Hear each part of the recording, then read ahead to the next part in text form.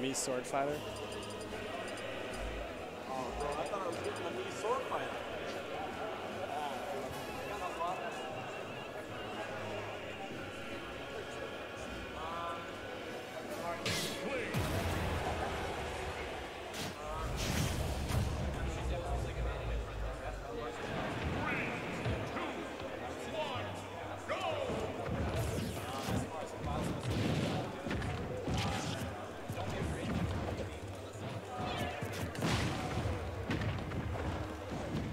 So I guess this would be a very bad matchup for Bowser, just judging by heavies versus England.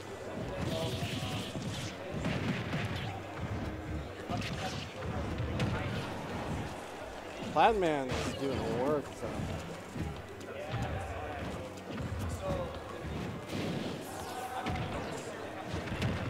Oh, unfortunate. Can we get sniped? Oh, nope.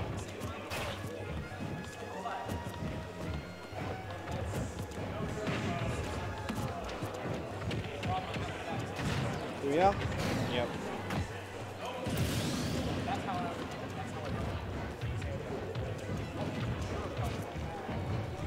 Oh, that roller.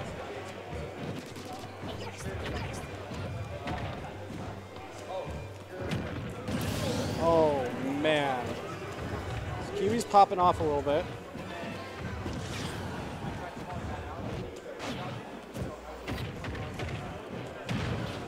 Down throw.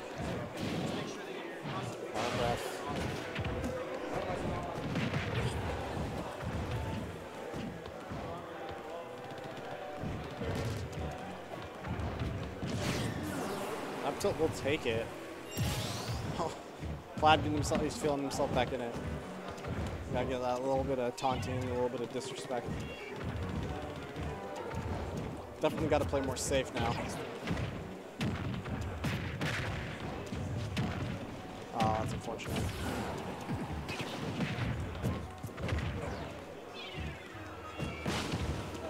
Good tech.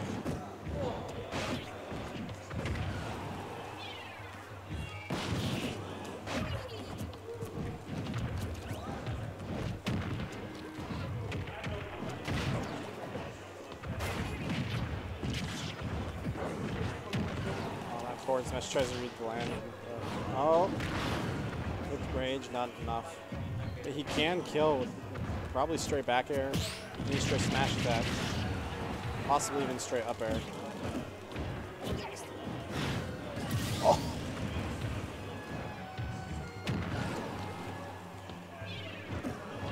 And it is even stocks, but Pladman is very, very high.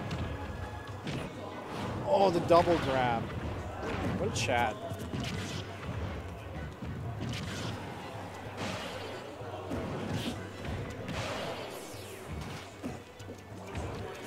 And so we're returning to neutral.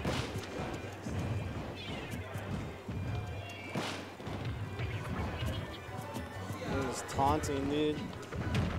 Oh.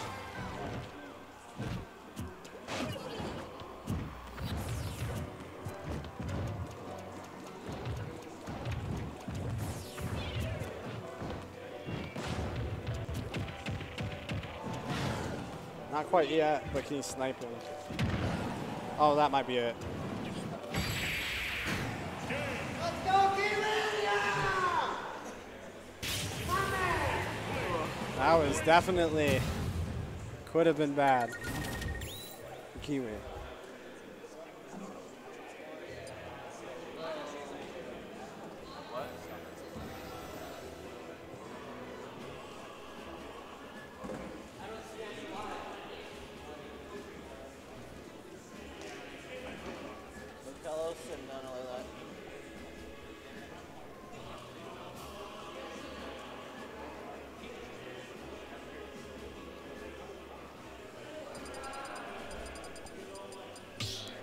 That makes sense. Lower blast zones, smaller stage in general.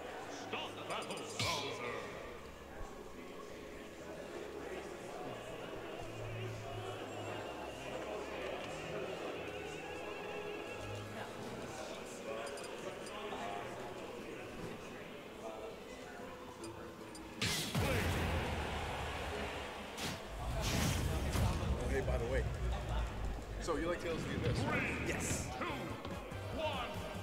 Oh, I just noticed it. I love it. I love it. We're joined on commentary by the legendary Verminubis. Hello, everybody. So Kiwi dominated Pladman in the first beginning of the last game. I caught a glimpse of that. It was looking like a clean 3-stock. And then Pladman had some insane Bowser voodoo and started coming back. Didn't quite make it though, No. judging from the score count. No, he was like 180 when he got killed. Oh. Well, I mean, it looks pretty even here. Pladman making. Oh, that's gonna probably. Up air. It is dead even. It is no longer dead even. Let's see. I mean, this stage has smaller blast zones off the side and off the top. So it is a good pick for Bowser with his side B kills and all of his general kill moves. Yeah, and I can imagine that Kiwi probably banned Battlefield and something else, and Pladman knows that those platforms. Oh, that was an interesting. Probably. I assume that was a misinput as well. Or he was just being the ultimate chat. Yeah. But yeah, Kiwi is definitely he's been up and coming for quite a long time now. He's I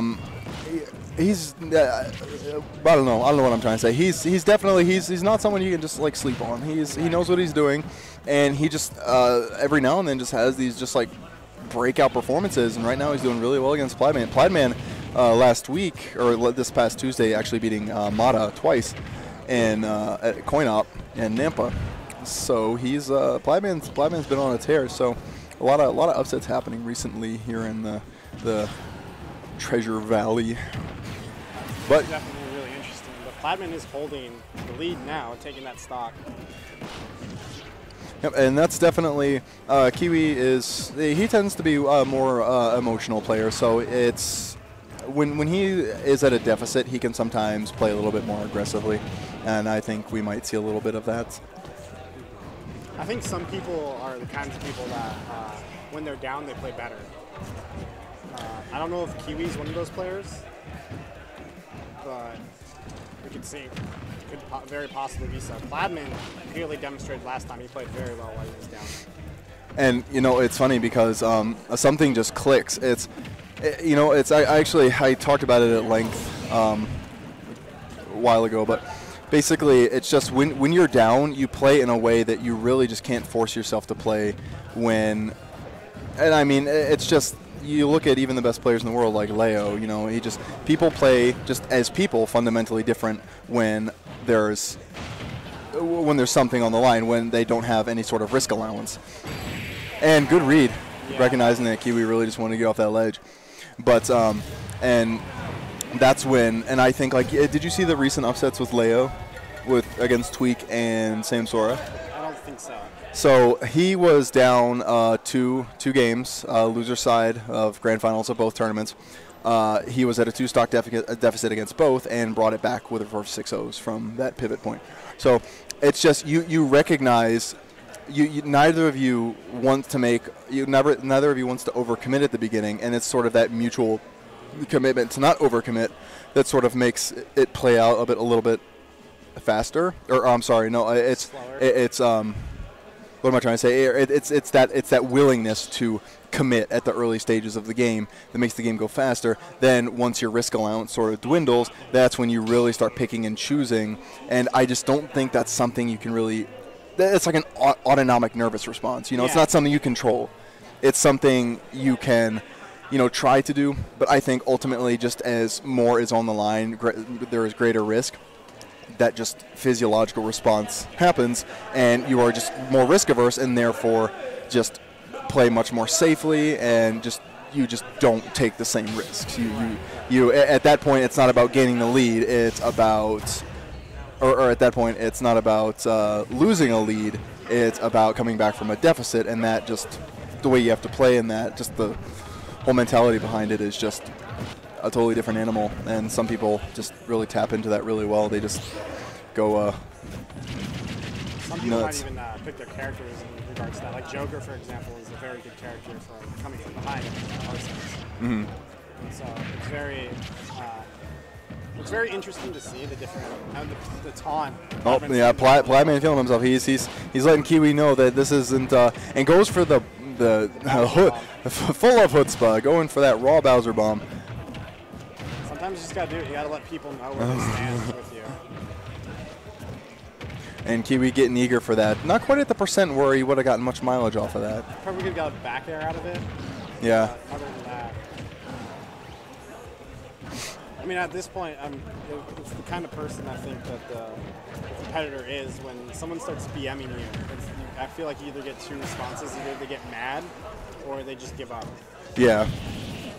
And I think it's a learned skill to be more patient with those kind of situations. Yeah.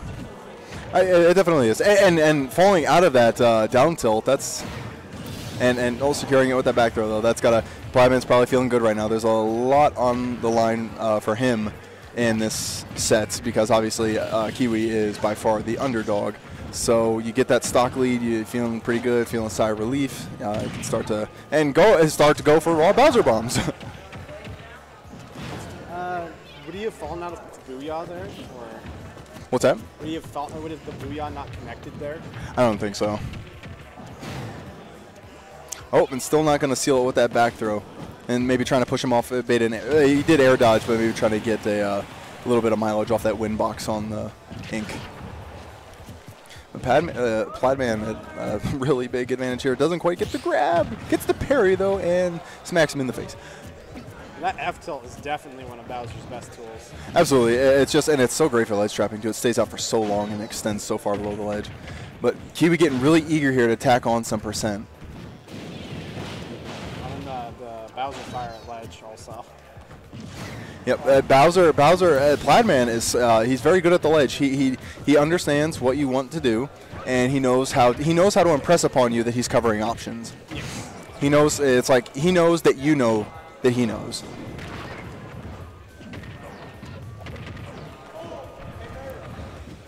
Yep, and Kiwi's gonna have to make something happen really quick here, because if he lets Pladman get too far away with this lead, then it's gonna be really tough to bring this back. Yes, and it's already like every percentage that's stacked on. Yep. Kiwi not too happy with that loss. Oh, and Kiwi. And Kiwi making sure